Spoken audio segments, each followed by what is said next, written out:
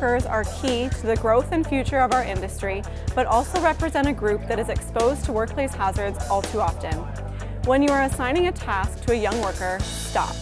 Recognize that they may be new to the job and have limited experience.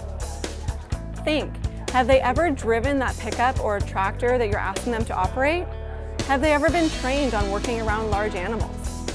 And then act by asking them the questions and giving them the information that will help keep them out of harm's way, could open the door to getting them the training they need.